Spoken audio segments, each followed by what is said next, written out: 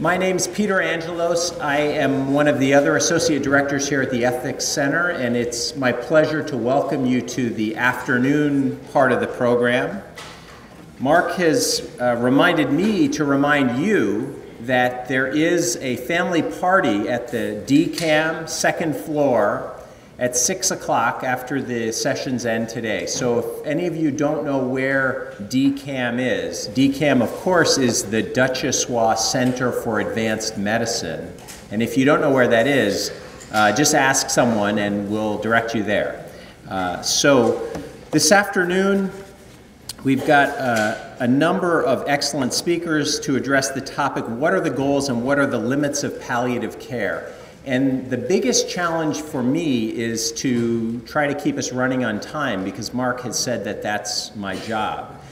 So I'm not sure I'm going to succeed, but I'm going to ask if everybody would try to keep your remarks on time.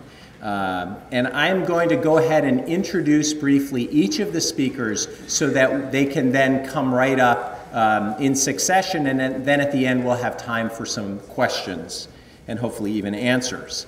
So the common theme for the speakers this afternoon is that they are all graduates of the Ethics Fellowship here, with the exception of Dan Sulmasy, who we're going to let him talk anyway. So let me just, oh, he didn't go to Princeton either, that's right. Our speakers in order of their appearance, Laurie Lyckholm, who is the Sidney G. Page Jr. MD Professor of Bioethics and Humanities at Virginia Commonwealth University. She's also a faculty member associated with the Project on Death in America and is the Fellowship Program Director for Hospice and Palliative Care Medicine Fellowship at VCU School of Medicine. Second, Farr Curlin, who's Associate Professor of Medicine and Internal Medicine here at the University of Chicago and a faculty member of the MacLean Center, and is co-director of the Center for Medicine and Religion. Third will be Susan Tolle, who is the Cornelia Hayes Stevens Chair and Director of the Center for Ethics in Healthcare at Oregon Health Sciences University.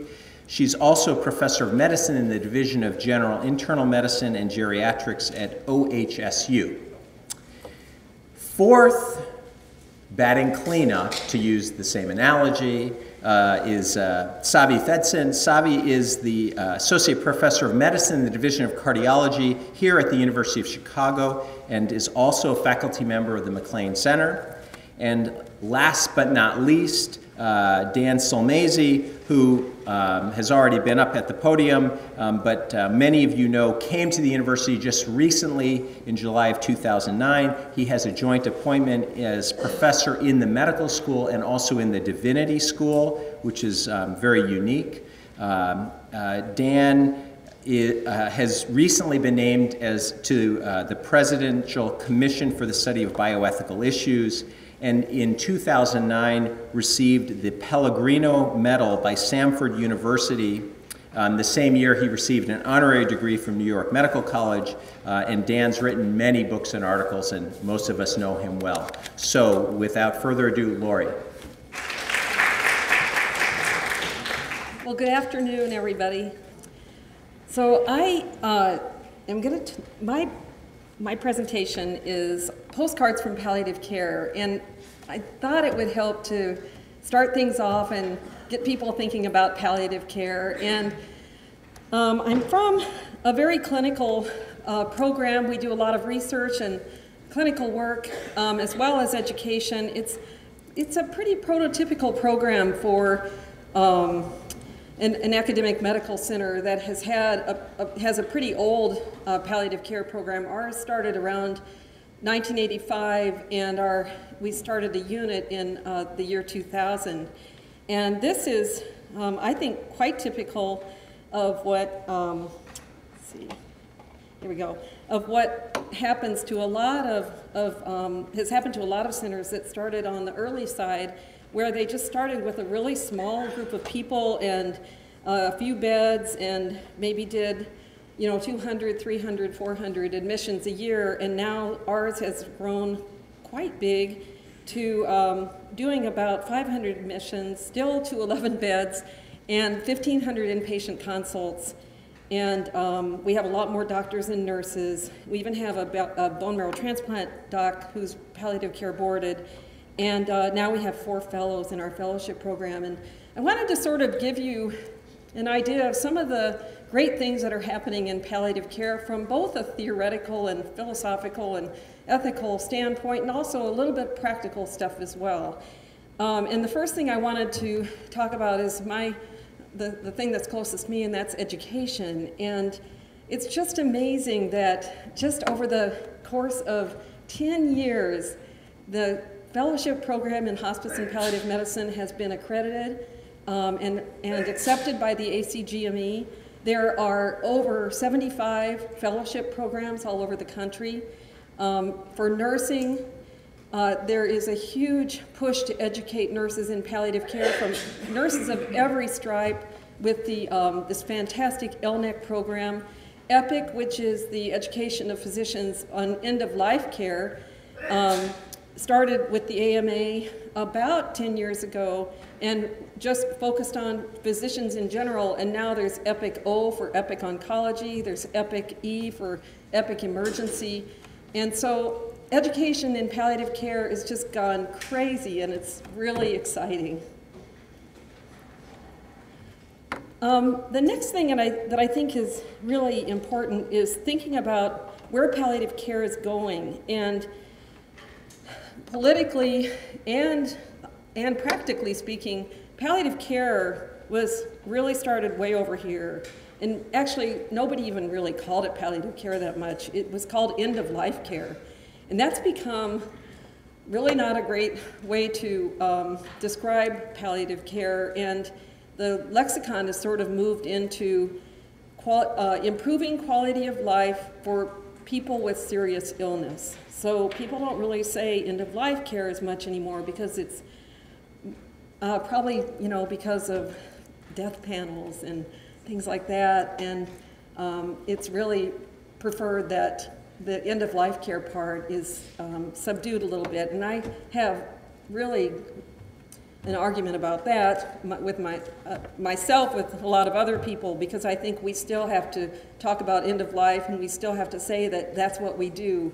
But that's what the lexicon is. So it really started down at the end here, downstream, and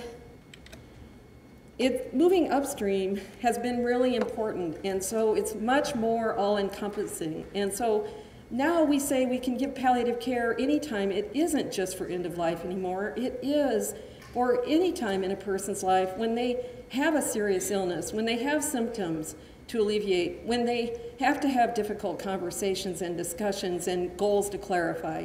And even thinking about this study of patients who were early, say breast cancer patients who were getting treatment and may never even step inside of a hospital, but they were having very serious symptoms that interrupted their lives. And palliative care could step in and do a lot of symptom management to help people get back to work, get back on their feet, all kinds of things. So moving upstream from this death and bereavement and all the way up into the curative care area is really important to the growth of palliative care.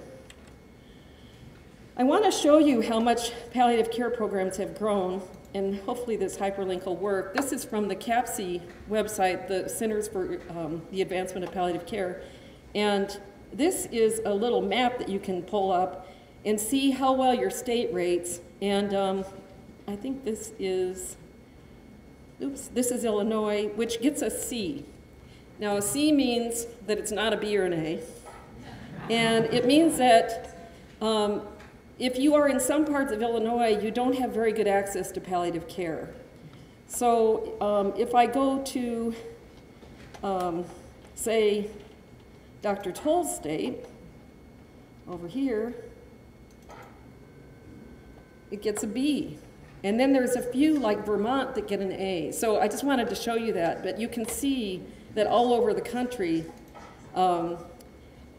that palliative care is really taking hold, and it's really exciting. And there's actually, I'll show you the top 10, because I think I'm okay on time. So, I mean, Vermont is so tiny, it's not really fair. But you can see that these are the top 10 that got the A's and B's. So we still have a ways to go. Okay. Another important area is palliative care in the emergency department for so many reasons. And the analogy is sort of this, like the preventive medicine paradigm. While others are busy pulling bodies from the river, someone has to go upstream to stop people from falling in. To the extent that palliative care is currently busy rescuing hospitalized patients from undertreated symptoms and inappropriate treatment, someone needs to go upstream to the emergency department to change systems of care to ensure better care right from the beginning. And I think that's a really exciting place for palliative care to be. And we're seeing increasing acceptance. There's several journal articles this year that came out about the emergency department and palliative care. It's really interesting because often when we're called down from the palliative care unit to see a patient, we meet the people from the ICU seeing the same patient. And clarification of goals discussion happens right there. And often there is a huge decision point between a patient going all the way to palliative care or all the way to the ICU. And those are really important goals of care conversations. And we're now getting more fellows from the emergency medicine residency programs. We've had 2 so far in our program. They're learning a lot more pain and symptom management and often able to send patients home when before they had to admit them. And everyone knows about the throughput problem in the emergency departments and how everything gets blocked up. So that's a really important place for palliative care to be. And I'm just going to say a few words about pain and symptom management. I know this is an ethics discussion, but always alleviating pain and symptoms is the charge of everyone in medicine. And I just want to say that there's a body of palliative care research growing, and we're working more and more with all these wonderful subspecialties such as ortho and radiation oncology and interventional radiology and anesthesia, who are really representing themselves as palliative orthopedists and interventional radiologists, and it's really exciting. And the things that we're doing aren't just turning the morphine up and down, but they're exciting, cutting-edge types of treatment to help people with pain and symptom management. And I'm just going to run through these. All kinds of blocks, including, this is our old standby, the celiac plexus block for pancreatic cancer pain, but we're using blocks of all kinds and putting our heads together with the interventional anesthesiologists and radiologists to figure out how best to treat somebody's pain with a block. Same thing with implanted pumps, intrathecal pumps, using all kinds of different medications that we have never used before that are really working well to get to that sort of 5 to 7% of patients who you just can't get to with just intravenous opioids. The draining peg tube is a wonderful answer to the problem of somebody who's got especially cancer that's just blocking their whole abdominal cavity. And even though they're not able to really take food in for nutrition, they're able to enjoy food, and then they're able to drain it from the gastrostomy tube. Nebulized fentanyl for dyspnea works very well. This is one of those upstream treatments. Magnesium for hot flashes, fantastic. Methyl naltrexone for opioid-induced constipation. And this is a new one, it's called the Scrambler. It's a new technology out of Italy, and it actually is you place electrodes near where the pain is, and it somehow scrambles the nerve impulses and blocks the impulses from getting to the brain.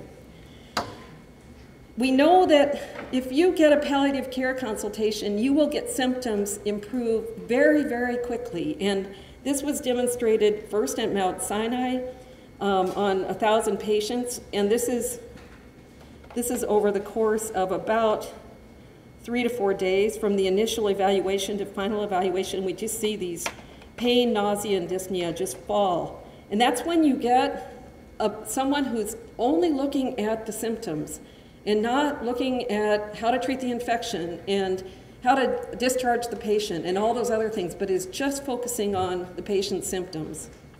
And then we repeated the study at VCU and saw the same thing. Difficult discussions and hope. We've done a study, I know it's only on 27 people, but it's beginning to look like, with other studies that have been done, that if we give people really good prognostic information, even though it's not very happy prognostic information, patients with stage 4 cancer, and tell them what their response rate really is going to be to that third-line chemotherapy, and what their survival time really is going to be, that it doesn't take away their hope. Everybody's always afraid that you're going to take away their hope by telling them these difficult things. And this is a study where we did show people with stage 4 cancer these charts, and we went over them with them and showed them what their likelihood of survival would be, and some other things, what their response rates would be, et cetera. And then we did the Earth Hope Index study with them, and we found that the values really didn't change much before and after the educational intervention. And Holly Priggerson, in another study, found that patients who had a discussion about death were not more anxious or depressed and had less aggressive end-of-life care. So I think we're really, a lot of knowledge is accumulating about really feeling like you can sit down with a patient and talk with them and not take away their hope, because I think people are really afraid to do that. And I can tell you, among my oncology colleagues, several people say, I just can't do that part. It just makes me feel too uncomfortable, and I'm just sure I'm taking away their hope. Two studies came out this past, or 2 articles came out this past year that I think were really, really important to palliative care. The first one was in the New England Journal, the randomized clinical trial of usual oncology care versus usual oncology plus concurrent palliative care. And that was done in patients with late-stage lung cancer. And they found that in 151 patients with non-small cell lung cancer, stage 4, that the ones who got palliative care along with usual care, they lived 3 months longer. That was really exciting, but they also had much better quality of life, which was, I think, really the take-home point. But the live longer part is interesting too. And then the other article that came out that, if you haven't read it, I would encourage everybody to read it, was this article that was in the New Yorker by Atul Gawande called Letting Go. And it was written from his viewpoint as a surgeon, and he was one of those people who cannot talk to people about their dying. And he talks a lot about that, and he also talks about sort of the state of end of life in this country, and he tells some really compelling stories about patients. And I think, I just wish everybody would read it. I think it's, I think it will really educate both the lay public and also a lot of the medical providers about what palliative care really is. And I think it was really good. And then finally, ethics and humanism. You know, I know we've taught, everybody sees this melding of ethics committees with palliative care. And we see family meetings, the fellows always say that that's their procedure, that, you know, bone marrow is the oncologist's procedure, but the palliative care fellows think of family meetings as a procedure. And people are getting better at it because we're teaching more people how to really talk with patients and their families. Goals of care discussions are clearly more refined, and they're taught to everyone. And I know we're going to hear about adoption of the POST, the pulse, the MOST, all those different acronyms for that very important process.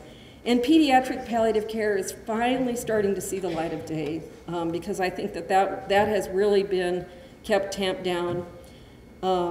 People are really, if they're afraid to talk to adults about dying and talk with adults and talk about adults dying, they're even more afraid of the kids.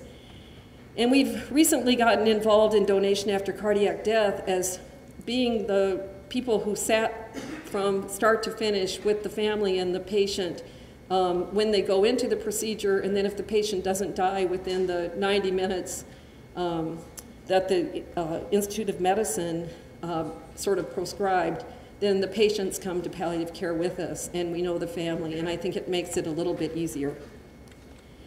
I think the biggest challenge is to talk about the relevance of limiting aggressive supportive medical care, both in terms of wasted dollars and potential or actual harm, without crossing the line into being nothing but agents of rationing, either at the policy level or at the bedside, or being perceived as such. When this was reported back in 2004, and palliative care was seen as, in some ways, a way to save money because you were getting patients out of the ICU more quickly, or they weren't going to the ICU more quickly. There was really an uproar about that, and everybody said, well, is palliative care, is that all it is just another way to save money? And I think that is some of the ways that brought about this whole death panel thinking. And so we have to be really careful to say that palliative care is right and it's correct and it's the right thing to do because it's the right thing to do, not just to save money, but it really does save money as well. The high-hanging fruit are still out there. For me, it just kills me because the oncologists are often the people that don't believe in palliative care, or they say, oh, I know how to do that. I know how to do palliative care. Media, politics, death panels, big challenges. Palliative care, like I said, is not just end of life. It's not hospice. And it is what they say palliative care is to improve quality of life for serious illness. And that's sort of the party line. So I just want to say to do good work, get a lot of rest, and stay warm. Thank you.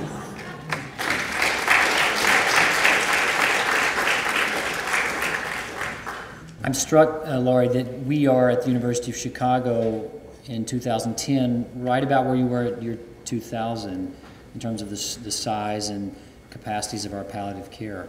So it's encouraging in a way that we have a lot of, we have people and models to follow in building out that capacity. I am a palliatrician and by clinical practice, and some of the cautions that Laurie mentioned toward the end have continued to trouble me in my experience within the world of palliative care. And it is a world, as most sectors like this are, that has its own kind of sort of ethos. And it seems to me that one of the tensions that is stated explicitly in the title to this panel is, what is it we're really trying to do? What are our goals here, and what, if any, are the limits of those goals? And I think that there are real dangers for the field, not only in being perceived as a group who are agents of institutions or the state to save money, which is obviously a temptation, but also that we can, I think, slip sometimes toward the hubris and the pretense of thinking that we are, as a group, able to kind of master and make not so bad this thing, death.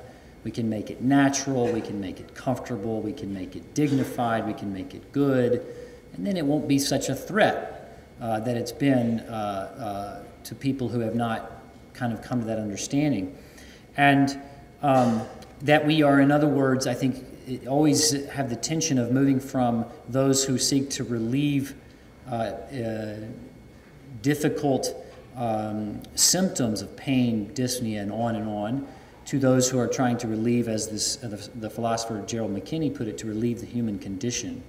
And one of the places that's really, I think, the focal point of ongoing dispute or concern in this area is the question of what we're after and what our limits are when we sedate patients.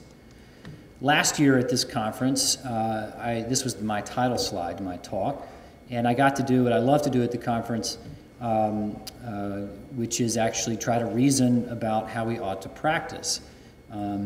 That is what I love to do, but it's not my day job.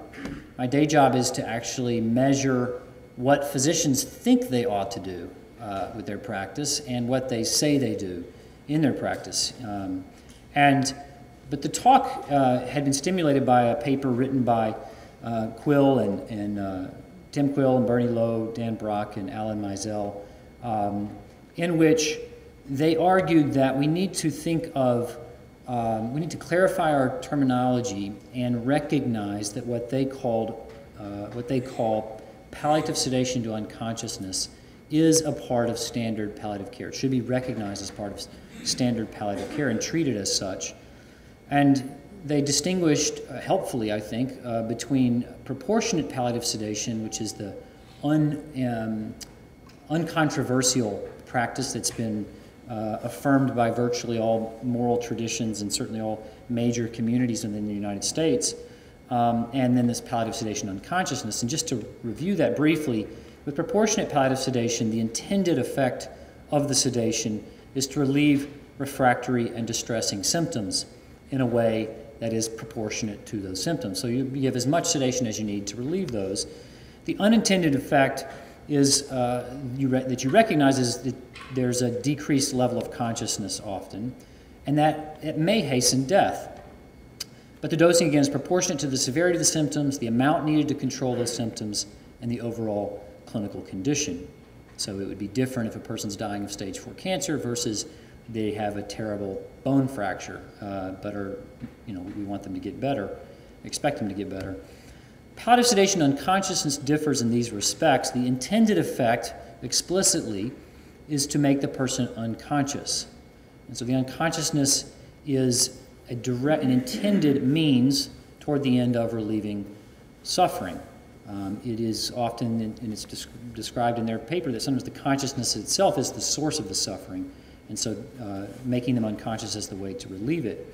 The unintended effect, whether it's intended or unintended, it depends on who's arguing for this, is whether we're in hastening death. And then the dosing is titrated, again, to induce deep sedation. Quill summarized by saying the obligation of clinicians who care for seriously ill patients at the end of life to address intractable suffering requires that they become informed about available options and that they be as responsive as possible without violating fundamental ethical principles. And that seems to me right. And of course, the questions within it are, well, what are those fundamental ethical principles, and what would be the sorts of sedating practices that would violate those principles, or those, as we heard about this morning with respect to Stephen Toulmin's work, those substantive concerns that might be violated in the way we go about sedating patients. So with that as a background, I decided with colleagues here, particularly John Yoon, who I know is in the audience, and my colleague Ken Rosinski, to do a national study, as we've done with other areas of U.S. physicians, to see what they think about these two dimensions of sedation and what they have themselves done in caring for patients who they sedate. Now, we were interested, as some of you know, I'm particularly interested in my research in the religion-associated variations in doctors' practices and their clinically relevant opinions. And recently, actually this summer, a paper was published in the British Medical Journal?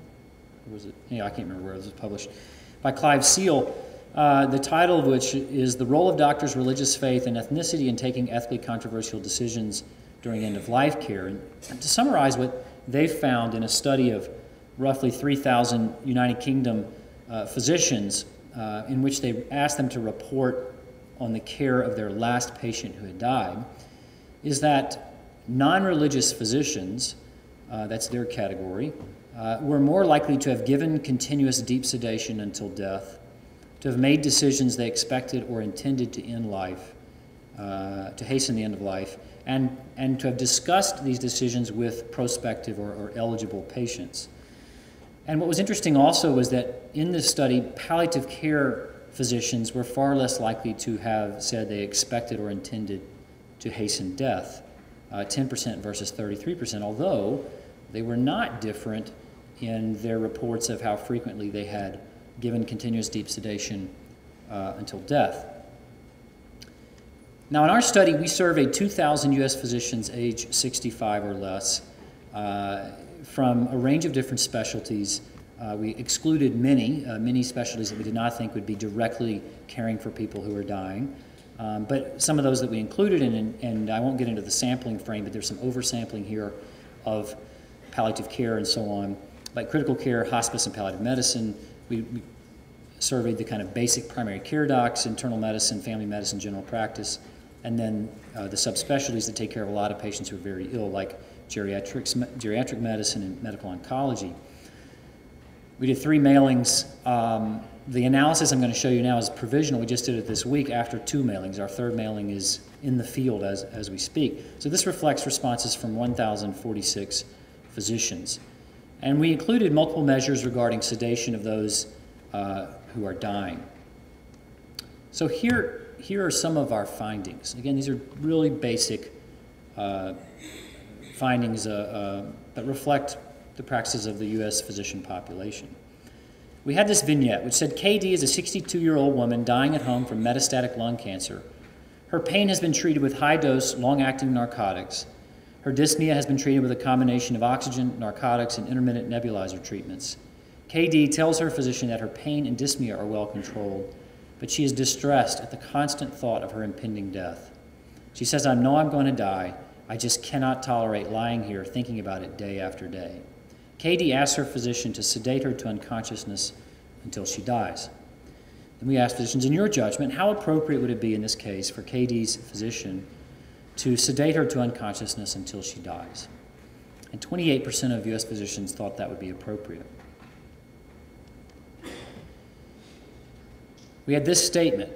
We said, to what extent do you agree or disagree with the following statements, one of which was, doctors should sometimes treat the psychological and spiritual suffering of terminally ill patients by sedating the patient to unconsciousness.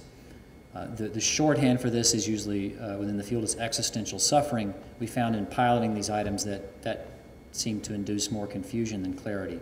So this was intended to try to capture that dimension, and we see that 34% of doctors, 6% agree strongly, 28% agree somewhat with this, the rest disagree. Another statement was, unconsciousness is an acceptable side effect of palliative sedation, but should not be directly intended. You may remember one of the distinctions with palliative sedation and unconsciousness is that you aim at unconsciousness itself. So we asked people whether they thought that this item is sort of more consistent with proportionate palliative sedation, where you expect it but you do not intend it. And 84% of doctors agree that you should expect it, you may expect it, but you should not directly intend it. Now, interestingly, none of these 3 items was significantly associated in our preliminary analysis, was significantly associated with the religious characteristics of physicians or with how many patients they've taken care of in the last year who have died. We have not looked at palliative care physicians specifically compared to others. But we did find a few items in which there were significant differences by religious characteristics, and I'm going to present 2 of those. So we asked, in the past 12 months, have you ever sedated a patient with the specific intention of making the patient unconscious until they die? And 13% of physicians said yes. 87% no. If you look at that same item, this is the bar graphs are the percentage of doctors saying yes to that item, stratified by doctors' religious affiliations. You notice a couple of things. This is a highly significant pattern, and that is that those with no affiliation or with an other religious affiliation tends to be the most likely to have sedated someone to unconsciousness in that way. And then you see these very low numbers for Hindu and Muslim physicians. Now because we've done a special form of oversampling, so we have quite a few practitioners who are Hindu and Muslim. I can't remember the exact number, but roughly 60 or 70 in this analysis of each. And that reflects an earlier study we did where we found that physicians who are either of an Asian ethnicity or Hindu or Muslim, which those were lumped together, in that time, because we were looking at Asian immigrants from South Asia, particularly in Eastern Asia, were less likely to endorse sedating a dying patient to unconsciousness. We also did this just by the very rough religiosity measure of how often people attend religious services. And those who never among those who never attend, 21% have specifically intended to make the patient unconscious until they die, compared to 10% among those who attend twice a month or more. And then we looked at by the number of patients, looked at these differences by the number of patients who had died, breaking them down into tertiles. So this is the lowest third of the lowest third of doctors in terms of the numbers of patients they've taken care of who died, the middle third, and the highest third. And you see a pretty striking difference, not terribly surprising, but those who take care of more patients are more likely to have done this. The second item was sometimes intentionally hastening a patient's death is the right thing for a doctor to do. Again, the question, as I noted with palliative sedation to unconsciousness, is that at least the Quill and others have argued in some places that the intention, and Dan Brock, that the intention is to hasten death, and that's not a bad thing. We found in our sample that 41% or 11% agree strongly and 30% agree somewhat that is sometimes the right thing to do. And then we look at that by affiliation, and you see, again, Hindu and Muslim being much less likely than those with no affiliation or an other religious affiliation to agree with that, along with evangelical Protestant Christians. We look at it by religiosity, you see a similar pattern. Those who never attend religious services much more likely than those who attend twice a month or more to agree that that's acceptable or is the right thing to do. And interestingly, we see no difference with this item with respect to how many patients you've taken care of who have died. So what do we make of this? I want to say, first of all, that I've just finished a paper with a colleague on Hume's is-ought distinction and the way it's kind of come down through the past couple of centuries. And so I'm sensitive to the reality that you can't move in any kind of easy way from what we see here to what we ought to do. So I think all we can say is that majorities of physicians at this point in time do not believe physicians should treat psychological and spiritual suffering of patients with sedation to unconsciousness, do not believe unconsciousness should be directly intended as a part of palliative sedation, and do not believe doctors should intentionally hasten patients' death. And the great majority have not administered palliative sedation to unconsciousness in the past year. I think in that respect, palliative sedation to unconsciousness is not yet standard of care in any of the usual senses in which we think of standard of care. And endorsing palliative sedation to unconsciousness is associated with having no religious affiliation, never attending religious services, which reflects the similar association patterns in the United Kingdom, and that practicing palliative sedation to unconsciousness is likewise associated with these, but also associated with having care for more patients who die. I think that's it. Thank you.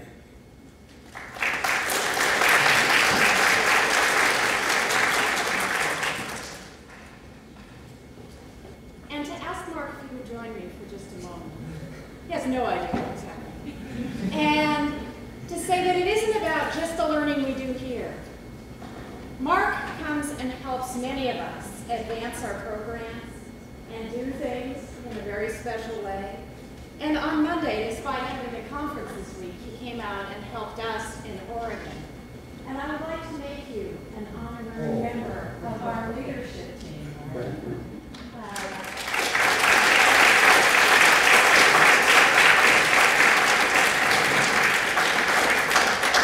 Because Mark does much for all of us to continue to mentor, advise, encourage, and wish us well. Thank you, Mark.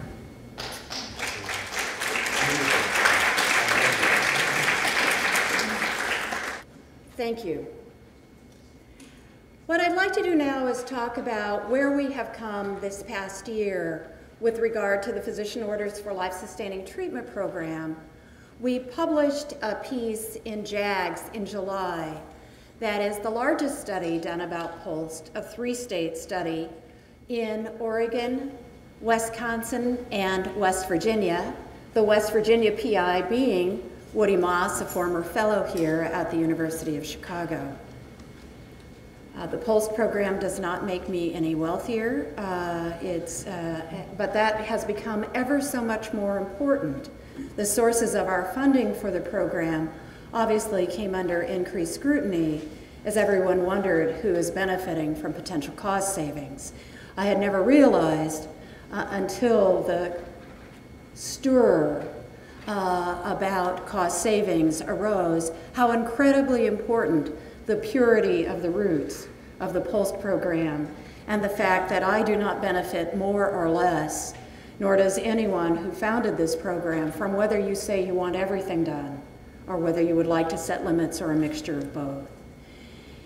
And certainly all of you are more than aware of some of the unfortunate headlines that have occurred in the past year since our last conference about offing grandma, and any kind of advanced care planning was the intent to save money, particularly for the federal government, in healthcare reform.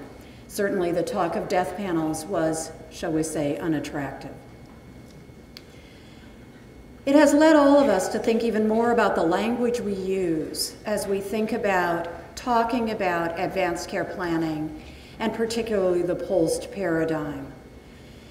POLST is designed to honor the freedom, a word I'm using more often, of persons with advanced illness or frailty to have or to limit treatment across settings of care.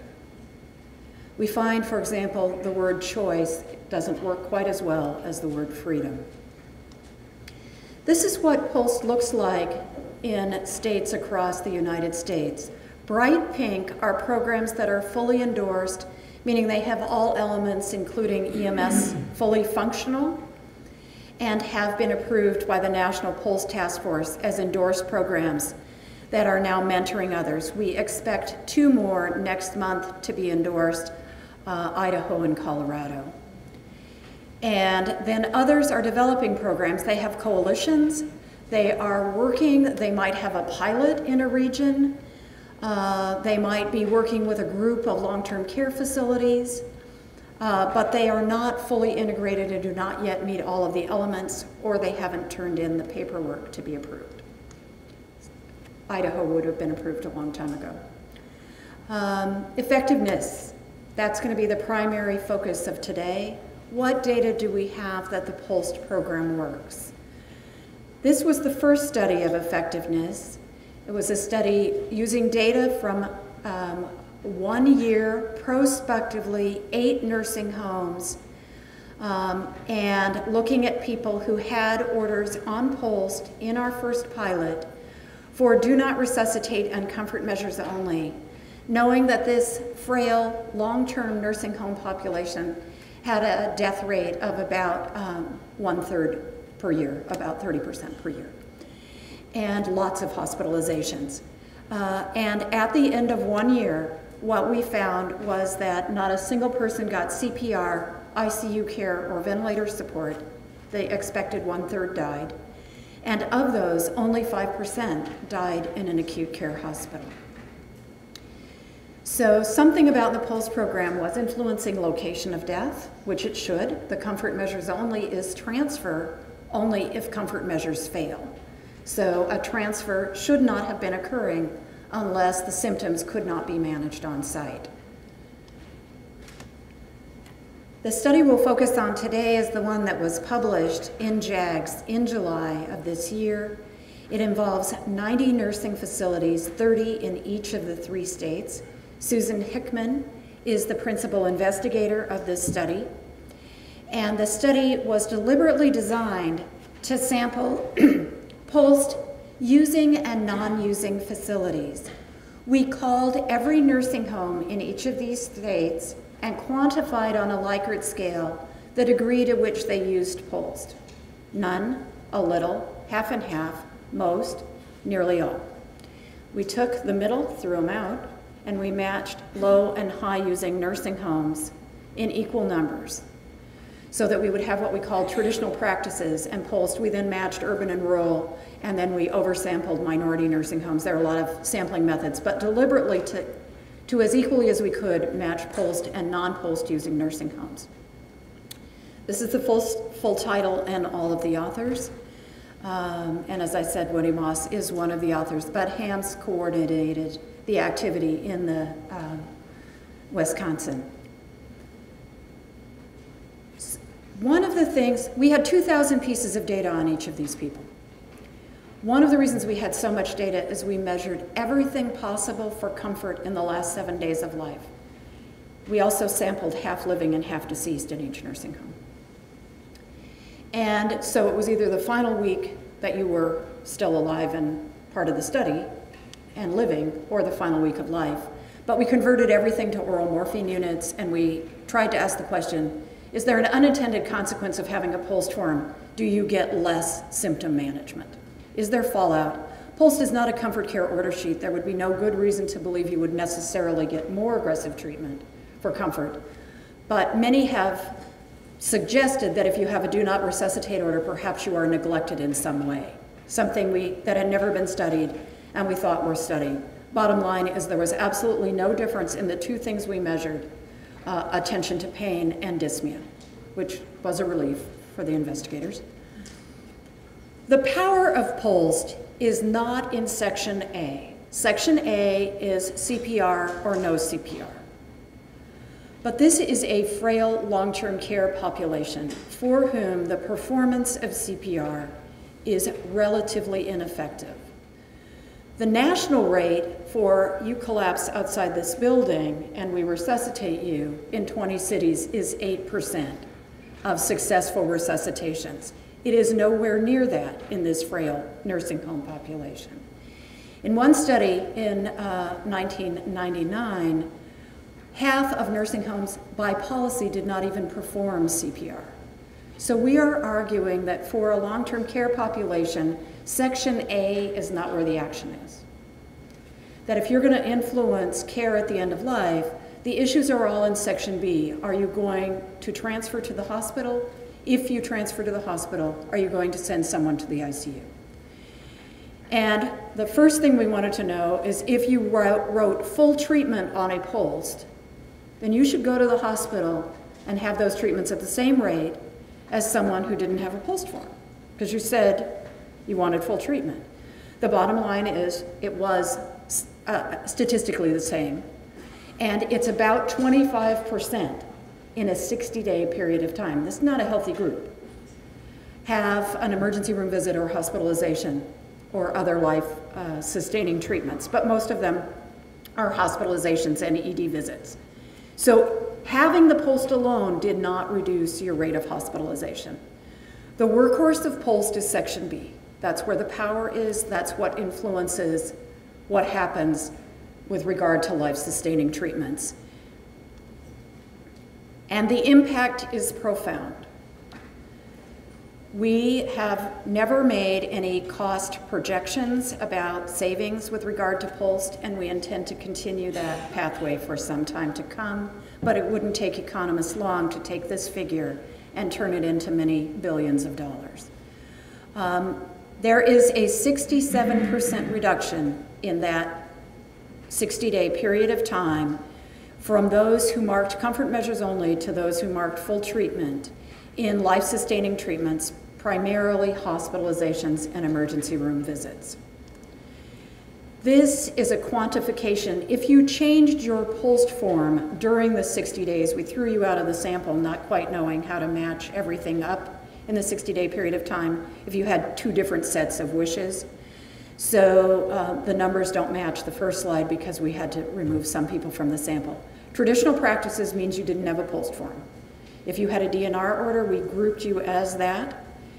And of all of those in the traditional practices, only 13% had any other orders beyond resuscitation, like do not hospitalize or no tube feeding. In the pulsed group, this is the number who had orders. This is, remember, a long-term, stable long-term care population.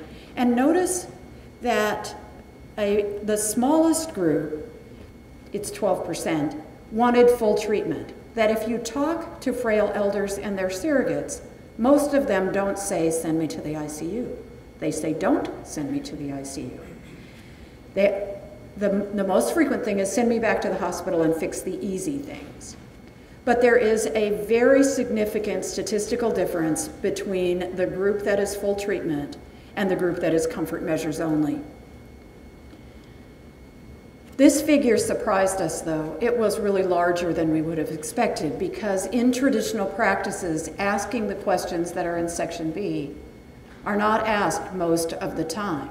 Do you want to go back to the hospital? And if you do you want to go to intensive care? Would you want to be on a ventilator? But when offered that opportunity, 88% chose one of those two. So that is a dramatic difference from traditional practices, is that those categories are chosen. They are what people in long-term care want. And more information is available at the pulse.org website about this data, about other studies about PULSed, about educational materials, videos, other things, and I'm happy to answer further questions in the question and answer.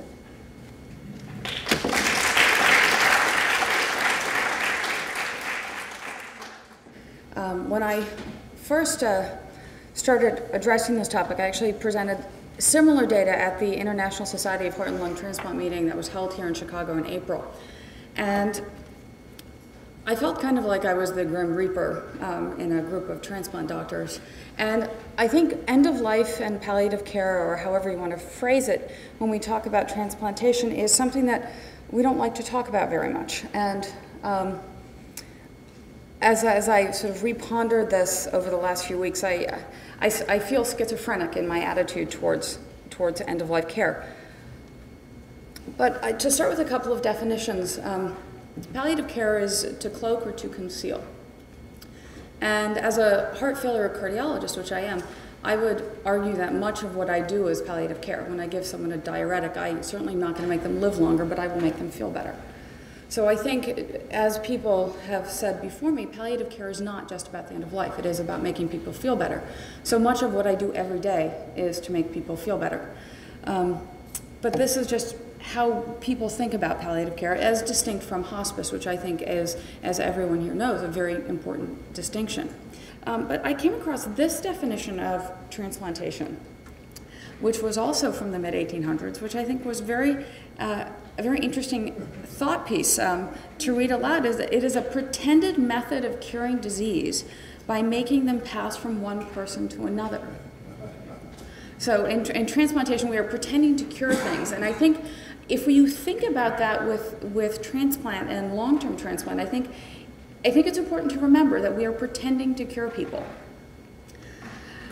So transplantation and ethics, I think most people think about the common things which are in the literature: organ procurement, allocation, donation after cardiac death, brain death criteria, living donation, retransplantation, justice, utility.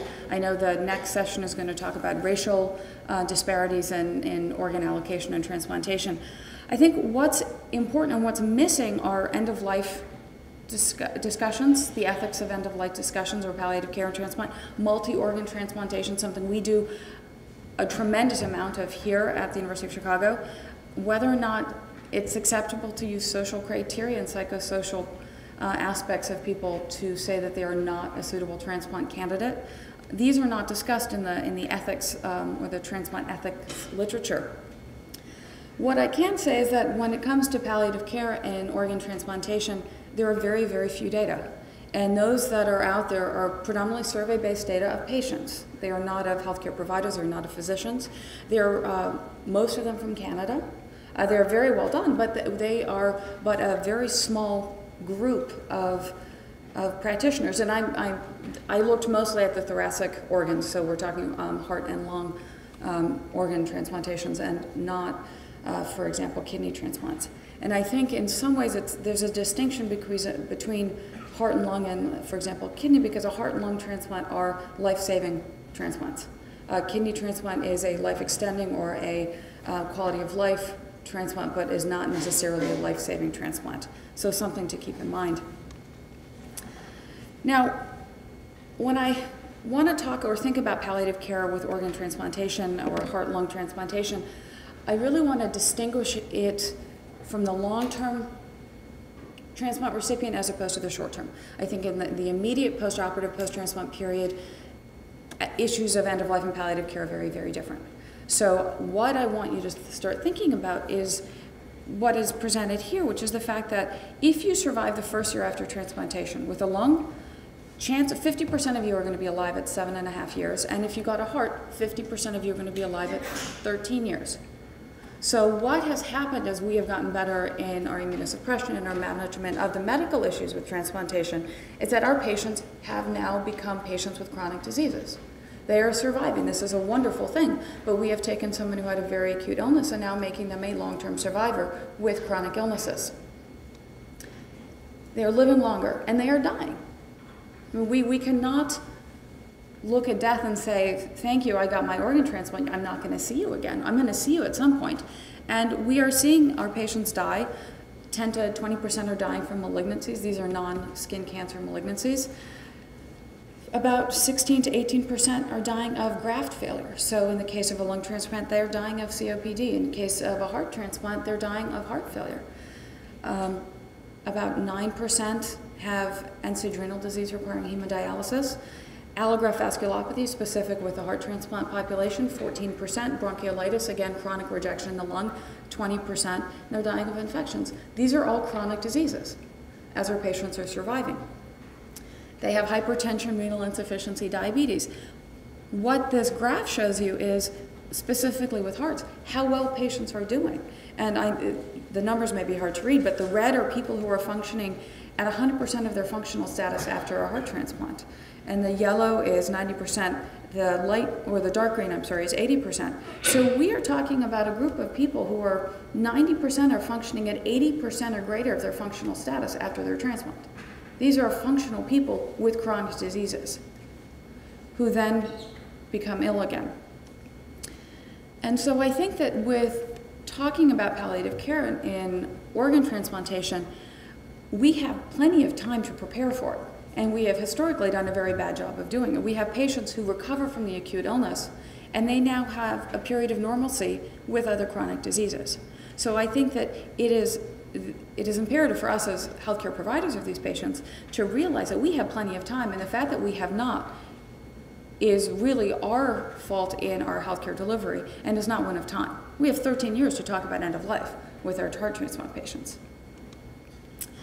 But what I think, as I said before, we have to think about the long term, not the short term, and chronic disease management for our patients. So with the transplant patients, it's end-stage renal disease, and it's their primary organ disease that manifests itself. And so as there is very little in the transplant population, I wanted to look at and see what we could learn from other patient populations with these chronic diseases to see what the patients and what the healthcare providers might say about palliative care. So end-stage renal, about 10% of thoracic organ transplant patients will require hemodialysis at some point. And in 2 studies that were recently published looking at patient preference about end-of-life or palliative care discussion, patients uniformly valued discussions. What is important is that they expected their physicians to be the one to initiate the discussion about end-of-life and palliative care decisions. They did not expect to be the ones to have to bring it up. And again, a Canadian study, 90% of patients on hemodialysis had no discussion with their patients about end-of-life decision-making, which is phenomenal because we know that patients who have end-stage renal disease in and of themselves have a 4-fold increased risk of cardiovascular mortality. 50% of them die from cardiovascular diseases, stroke, or MIs, and they have a 50% likelihood of having heart failure. Just to give you an idea, there are 28 million people in this country who are end-stage renal disease.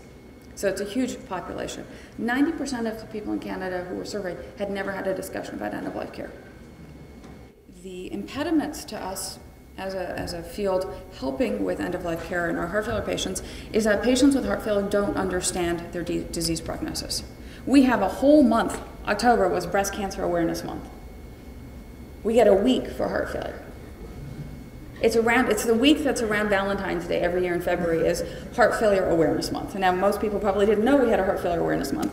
And I think we need to have a celebrity with heart failure come up and try and improve awareness of heart failure, because it is more morbid than most cancers.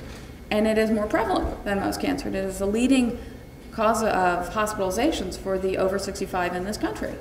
And people don't realize that when they have a diagnosis of heart failure that they have a morbid disease. They have cognitive deficits that impair their ability to understand their prognosis, to understand what you're telling them, and to care for themselves. There are very big deficits in self-caring in heart failure.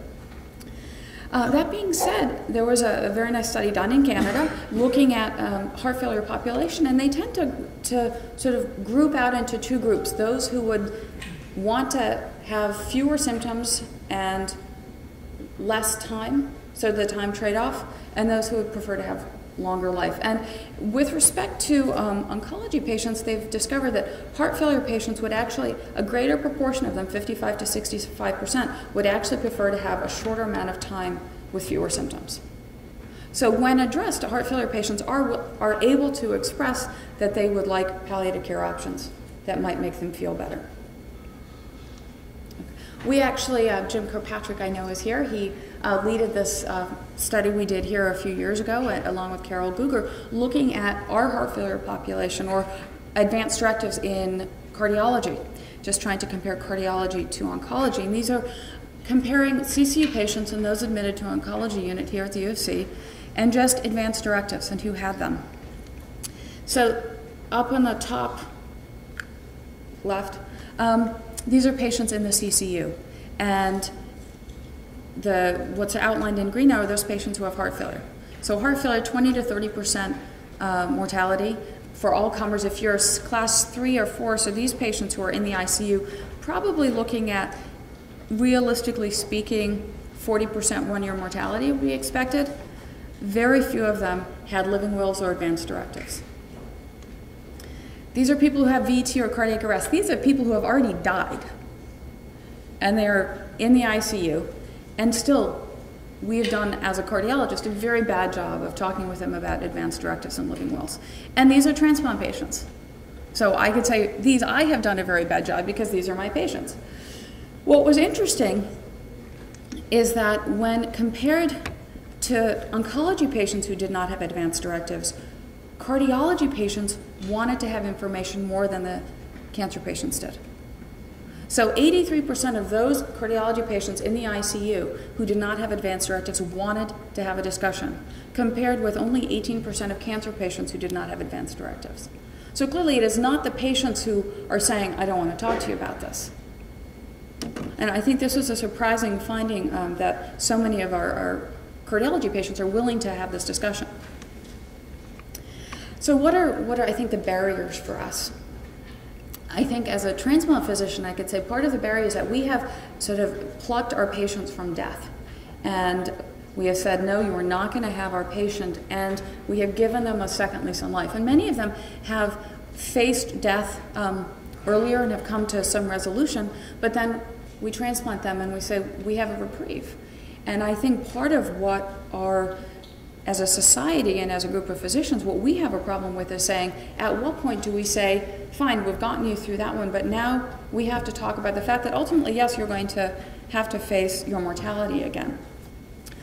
I think where this is in heart failure and heart transplantation, we're being pushed a little faster than lung transplantation, is with mechanical circulatory support. And I know Dan Sulmasy has published a study recently about when to turn off valves, or how to turn off mechanical circulatory support, which is very much end-of-life planning, because you turn off the machine and essentially we are allowing the underlying disease to take over, and you will be dead within either minutes, seconds, hours of turning off these devices. So I think we are being pushed in the heart failure world to address these issues. The Heart Rhythm Society, which is the Society of Electrophysiologists, put out a position statement earlier this summer where they actually now are advocating a durable power of medical durable power of attorney, and a device advanced directive specifically to deal with issues of when do I turn off my defibrillator or not. So I think all of these, in heart failure, we're getting better. The question is, when do we transfer it over to our transplant population? And when is it appropriate to talk about? Are we going to take away all the hope we've given our patients to say, we've transplanted you, you're doing great a year after your transplant, 50% of you are going to be alive at 13 years, 50% of you aren't, so let's stop talking about it now. So when do you talk about it? At listing? Someone's, on a balloon pump in an ICU, you want to talk about, okay, well now 5 years from now when you've had your transplant, we're going to have, that doesn't seem to be the best time. So do you talk about it at the first year? Do you talk about it the second year? Do you talk about it once you start having the recurrent problems? There's no sense either from patients or from physicians about when the appropriate timing is. So that's actually something that we are beginning to start working on here, and we've got the Society for Heart-Lung Transplant who's willing to help us at least put out a survey to try and get a sense from the leaders in the field about when is the best time as physicians we feel would be to talk about it. Patients clearly want to talk about it. I think we are in Chicago, and vote early, vote often is our saying for voting. I think it's the same with end-of-life and palliative care and transplant. We have to talk early, talk often. The question is, how early is too early, and when should we start? Thank you.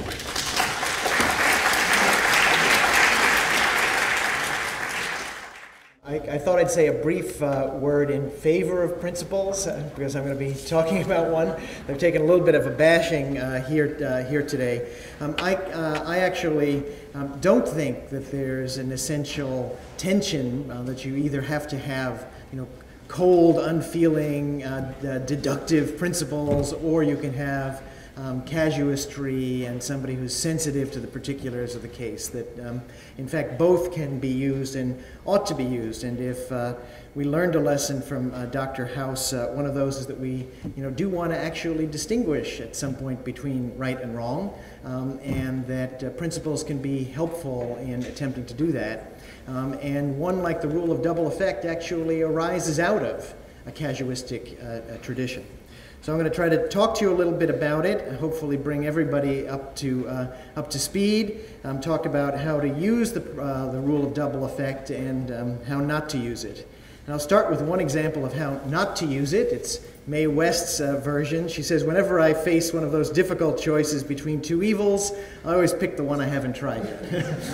That's not the rule of double effect I will present to you today. It's this. Again, it'll be a mouthful, but we'll go over it several times.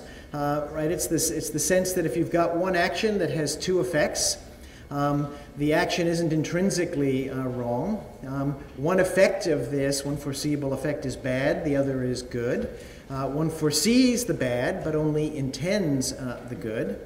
The bad is not the means by which the good is accomplished, and you've got a proportionate reason for acting, and then you can go ahead and do that, even if you're really worried about your causal responsibility for the bad thing that will happen at the end of that action, or that may happen as a result of that action.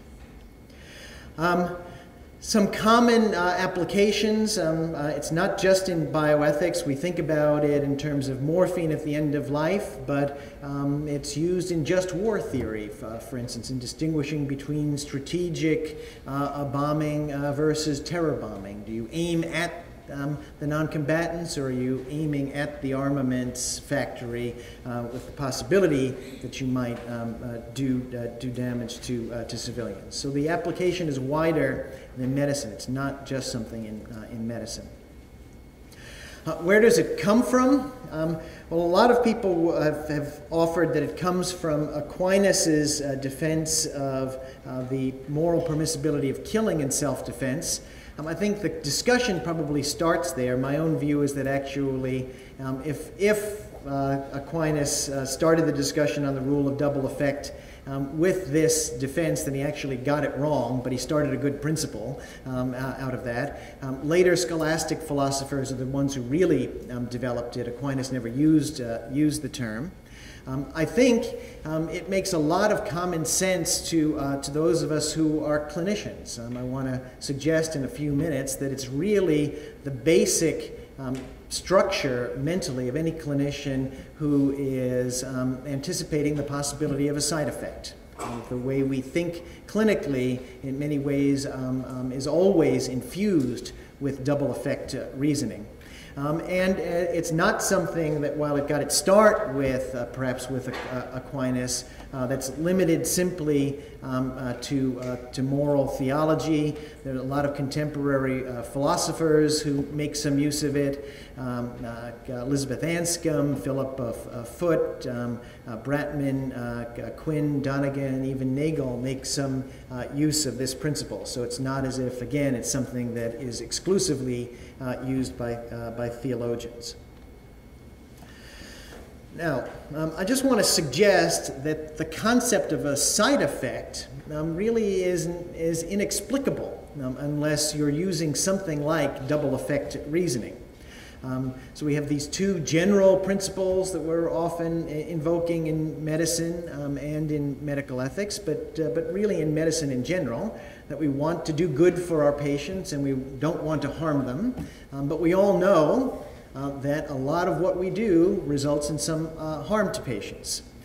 So if you're going to remove an appendix, right, your aim is to remove the gangrenous appendix. You anticipate the possibility that the patient will have post-operative pain. You want to minimize that. It's not your aim. You recognize the possibility the patient may have a keloid afterwards. Again, it's not your aim, but it's something that you're willing to take on as a foreseeable, unintended consequence of what you're doing. Bone marrow transplants, it's not just surgery, right? So we want to cure the leukemia, but pain, infection, bleeding, etc. are all possible side effects of that we foresee, but I think in most cases do not intend. Now we'll go back to this rule, and I want to give you some examples of where it gets used, and I think used appropriately, and where not. So we'll take the classic example of the use of morphine in patients who are dying at toward the end of their lives, where people who are opposed to euthanasia may worry that they would in fact hasten the death of this person and then hesitate to use that drug for treating the person. And part of what the rule of double effect does is to assure that person that they can, in fact, use that drug and remain conscientiously opposed to euthanasia. So morphine has at least two good effects, right? One is to relieve pain, another would be to relieve dyspnea. It has multiple harmful effects. It can certainly give people pruritus, but the one that people worry about mostly is that it might depress their respirations and therefore hasten death. And it's not intrinsically wrong to use morphine. It's one of those things I would probably take with me to the desert island along with the cephalosporin du jour. One effect that we foresee, and the one that worries most people in this case, is that you might depress the respiratory drive of somebody. Let's say that they already have some depressed respiration. They've got COPD, lung cancer, and a pleural effusion. Gets a little dicey as to whether or not you aren't in fact hastening the death of that person. But you are only, if you're using it conscientiously, intending the good and using a dose of the drug that's appropriate for relieving the pain of that person. It is not necessary that the patient stop breathing in order for morphine to relieve their pain, so the bad is not the cause of the good effect. And certainly in most cases at the end of life, any good physician will recognize that the goal of treating the pain of that person in such a circumstance is a good enough reason to run the risk of potentially hastening that person's death.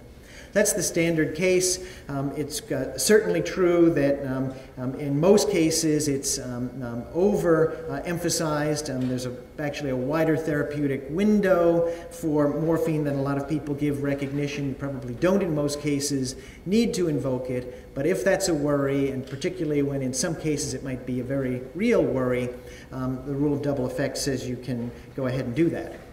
Now let's think about a way in which it can be abused, and one of the ways that I often use is that of Jack Kevorkian's attorney, Jeffrey Feiger. I don't usually watch much television at all. Court TV is certainly nothing I watch with any regularity, except when Jeffrey Feiger was defending Jack Kevorkian and saying, my client, Dr. Kevorkian, does not intend by using carbon monoxide to kill these patients. He only intends to relieve their suffering using the tried and true rule of double effect, which all doctors subscribe to. Right? Just in case you're in the jury the next time this comes up, you won't be I want to make sure none of you are bamboozled the way Feiger was able to bamboozle the jury and get Kevorkian off the hook in those cases. He eventually was, as you know, convicted, but not for these cases. So let's say that, grant for the moment that carbon monoxide has two effects, one of which would be to relieve the patient's suffering. The other obviously is to kill the patient, right? Let's even grant that it's not intrinsically wrong, although I think you might have a hard time doing that. Why would we, as physicians, be giving patients carbon monoxide? I don't have a typically good reason. Let's even grant that Kevorkian was sufficiently confused in his own mind that he really did only foresee the possibility that the patient would die, but he really didn't intend that. He only intended to relieve their suffering. How does carbon monoxide relieve the suffering of a patient? By killing them, right? So, even if you want to grant the first 5 of those conditions, the last one would preclude it from being operative in that case. All right. So that's a way in which the principle or rule of double effect can be used, a way in which it can be abused. I want to talk a little bit more carefully, though, about when we use the rule of double effect. And this, I think, gets insufficient attention, that you use it typically in forced choice situations when all other means have been exhausted. You're not going to take on something like this unless where you're risking something that you think is morally wrong, unless you've done that, and you're not going to. Maybe I'll skip this for the moment now. It doesn't involve intervening agents. It can't be somebody else's action that's involved as the person who's doing the bad. So the cartoon here says, before we try assisted suicide, Mrs. Rose, let's give the aspirin a chance, right? This is the sense that you don't use double effect unless you're forced to and you've exhausted other means. And then actually it's going back, I didn't know that Farr was going to talk as much as he did about the theory, but this will harken back to his talk, that there are really 2 types of practices that are sometimes under the label that I don't like, called terminal sedation. One that I call palliative sedation in the imminently dying. That's, I think, analogous to the proportionate palliative sedation of Quill et al. And then what I like, which is actually, I think, more honest about the other practice, which I call sedation to death. I also guess I like the acronym that goes along with that, STD. But palliative sedation in the imminently dying, I think, is justifiable as an application of the rule of double effect. You must use, in this case, an appropriate agent for an appropriate symptom. Your intention will be the relief of that symptom. The unconsciousness of the patient is a foreseen but unintended side effect, right? If you're thinking about proportionate reasons at all, then you in fact have this structure. You're trying to use the dose that's required in order to relieve the symptom without causing unconsciousness. So if you grant proportionate reasoning at all, you're granting the fact that you're not aiming at making the person unconscious, but trying to relieve the symptom, intending to do that, foreseeing the possibility they might be unconscious. And I think, and although Lynn and I have had some discussions about this, the patient has to be close to death. So an example for this, I think, would be adding a benzodiazepine for myoclonus for someone who's been on chronic high-dose opioids. So they're continuously twitching, they're still in pain. You need to increase the opioid dose in order to relieve the patient's pain, but in order to also relieve this symptom of myoclonus, the treatment of choice for that would be a benzodiazepine. You combine that with the patient's pre-existing opioid infusion, and you've got a pretty high risk that the patient is going to be sedated doing that. It's not intrinsically wrong to use opioids. It's indicated for myoclonus. The aim is to use a dose sufficient to end that symptom for the patient, and you'd be happy if you were able to do it without making the patient unconscious, which again I think is something we ought not generally be aiming at. There are, as Ira Byock says, opportunities for growth at the end of life, and obliterating someone's consciousness is not typically something we aim at anywhere else in medicine as a permanent thing that we're going to do for somebody. We may do it as a bridge to somewhere temporarily, for instance during surgery, but we're not typically aiming at making people unconscious for the rest of their lives, and if that's not true anywhere else in medicine, why should it be true at the end of life? We do, for somebody who has this myoclonus, have, I think, a proportionate reason for acting, and after that we would withhold other therapies and justify it on the grounds that they are more disproportionately burdensome than beneficial for the patient, things like ventilators, feeding tubes, etc. Sedation to death, which is my name for what is being proposed. The patient need not, under its proponents, be close to death. So the person could, in fact, be fairly early in a diagnosis of Alzheimer's disease, let's say, and say that I feel that the burden of living for the next few years, fearing that I will lose my mind, is enough to make me want to be sedated. The cause of the suffering need not be a medical symptom, right? It could just be consciousness itself that's causing this. The fact that I am still alive. Hurry up and get this over with, doc. I'm fearful of death. I'm lonely. I'm anxious. I don't find those listed in the PDR as indications for general anesthesia. The aim for these people who I think honestly want to treat suffering, but I think I would worry about overextending the way in which medicine goes about doing that pharmacologically, is to sedate the patient to relieve those symptoms and then to keep the patient sedated until death. I think it is, in fact, then euthanasia. One sedates first without feeding, and it ultimately leads to death, and the aim is to render the person permanently unconscious until they are dead. I think we're running out of time, so I'll just close there, skip to that and just sort of say, obviously there are critiques of the rule of double effect. Again, we don't have a lot of time. I'm sure you'll raise them in spades for me during the question and answer. I think I've tried to suggest to you that it's not purely a religious dogma, and that's just, I think, a prejudicial claim that's made sometimes in the literature.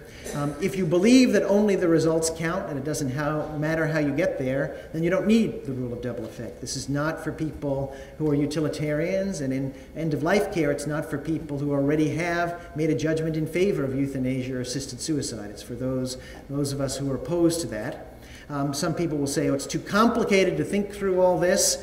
Well, topoisomerases are pretty complicated too, and I don't see medical students having a good excuse, well, it's too complicated for me, therefore I don't have to answer that question on the on the biochemistry exam, right? We need to, if biochemistry is complicated, ethics is more complicated, and we ought to be careful about that.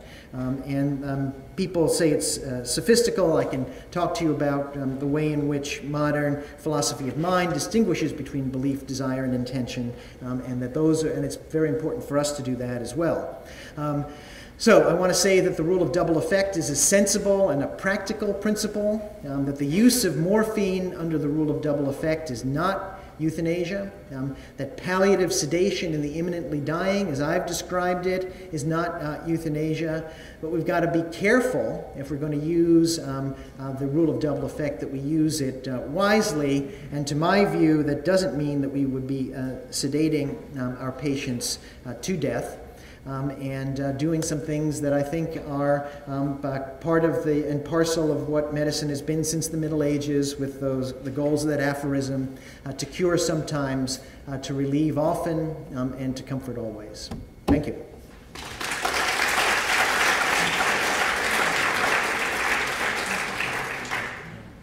So, if I could ask people, if you have a question, to try to keep it focused, and if I could ask the panelists to do the same. So, yes.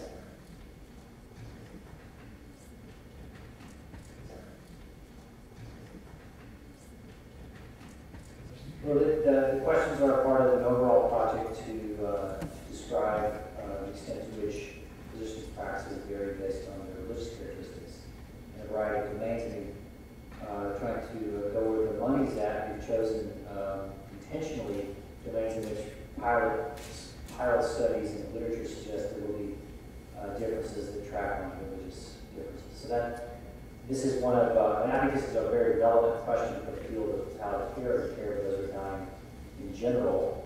And so we wanted to ask questions right to the point of that issue.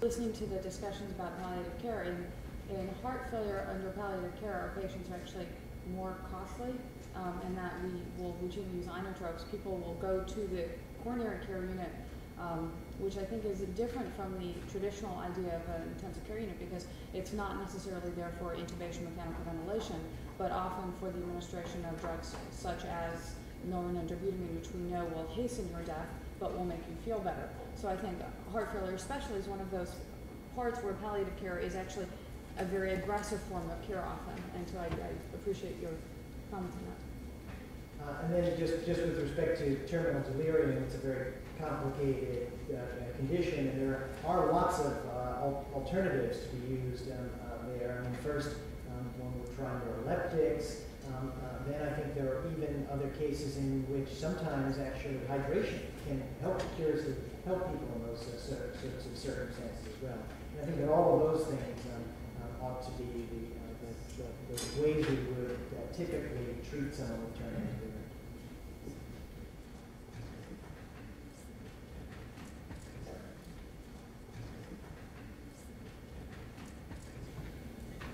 I guess I would have to say that there's no one better.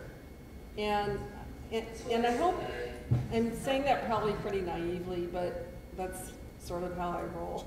But I think it's, what? I said I trusted my training and my experience. Yeah, and I think that that's one of the things that is so beautiful about palliative care, and being on, being an ethics consultant for so long, and finally being able to go and have a talk with a goals of care discussion with a family and a patient, and actually having an alternative, a real alternative.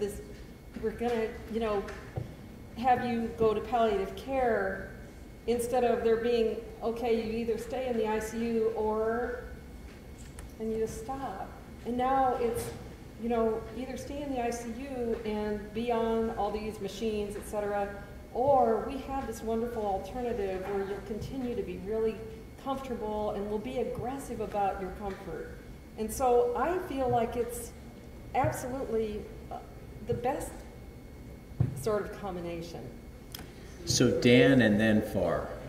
Let me say first that what you're observing, I think, is very, very common. When we see our experience in New York, once we started ramping up our palliative care service, the ethics consults dropped in half because these things were being addressed upstream, and most of it was family legal. But let me just take a little bit of a difference to say that I think you may be right, that there may be some cases in which it would be good to separate the roles. So one thing that happened while I was in New York, there was a physician who was apparently bad-mouthing me among all the house staff, saying, "Who's this guy? He's an ethicist. He's calling an ethics consult on his own patient. I mean, what is this? I'm a hematologist oncologist. I wouldn't do that if it's my problem in my patient." But I think that the process of ethics consultation typically involves at least as we had conceived it, more voices than just one. It's often a good thing, even if you're involved in the care of a patient, to sort of ask somebody else to come in from the outside and help give a little bit more clarification. So I think that there can be times in which a good clinician will recognize a distinction in roles and refer. This picks up on somewhat of what Dan's saying. It seems to me that one cautionary note is that although it's if we're doing clinical ethics, and the ethical disputes are about the care of people who are dying, well, it makes sense for the clinicians who care for people who are dying to be doing the analysis. In that sense, it really fits. And I think it could be done very well. The cautionary note, it seems to me, is that we know that already there's a tendency in many institutions for the palliative care consultation to be called to help the family get on the way toward dying and not using medical resources. And I don't think, at least in our institution, the clinical ethics consultation has been thought of in that way. And I think there should be a caution against being drawn in as we're all together here, and all of us together here. And I just don't like even mnemonics like hope. We're all together here, the ethicists, the palliative care, the hospice, to get you toward what we all know is the best way, which is to have a nice, dignified, comfortable, smooth death. And anyway, that would give you pause. And in our institution, we have both a very strong palliative care team and a strong ethics consult service. But one of the things the ethics consult service offers is the ability to look at something that's actually a systems problem, move it to the institutional ethics committee. For example, we're a transplant center. Many patients with advanced liver disease who are having variceal bleeds visit us. And sometimes we were using a lot of blood products, as in all of the blood products in the city. That would be a problem. And to be able to deal with that in a way that begins to set some policies, which in the end, at 4 units of blood in a person with a certain level of advanced liver disease, is a mandatory consult to palliative care now, but set up by the institutional ethics committee, that is not to see the patient, but to make all the attendings come and talk to each other about prognosis. But it brought in a way to go even farther soon and deal with things that might have been a recurrent problem. That ethics was really looking at the resource allocations and the resources, where that's a role that might be quite different than what the palliative care team. So I apologize for others who may have other questions, but we really do have to take a break. Before we do, Mark was going to say something. Thank you. He can, since he is Mark. No. This is a heavyweight. Thank you. It was 25 years ago that I wrote that institutional ethics committees should be replaced over time by much more targeted and focused groups of consultants, groups who knew their own discipline better than any committee could possibly know the subject. In fact, the example I gave back then was for an institution that ran 5 or 6 different transplant programs, kidney, liver, heart, lung, and so on. That it might be the case that the ethical issues were so distinct and discrete among those different transplant programs to imagine that the local group who did heart failure or who did liver transplant with their doctors and nurses and social workers and therapists might be called upon for those questions. I have a feeling that this question from September on palliative care may be a major specification of that kind of evolution, that the field has evolved and changed in 25 years, such that palliative care people now have a body of information, expertise clinically, experience with patients, such that rather than an institutional ethics committee, they're the ones who ought to be doing it. Similarly, with heart failure patients, Savi and her group have worked out systems of care. I never thought that palliative care and cardiology and end-stage heart failure would be more expensive than ordinary care. But I listened and I learned that we may actually see some of these things evolving. A group within an institution who are really savvy, maybe a psychiatrist on decisional capacity, neonatal groups who work with issues that are much smaller than those of us in adult medicine deal with. It may be that palliative care is leading the way in that direction. Now, what the relationship should be seems to me still to be worked out between the specialists and the generalists. I mean, essentially, what we're creating here is a subspecialty division within clinical ethics, in a way, for a specialty that's never been certified nationally to now have a whole series of subspecialties evolving from it.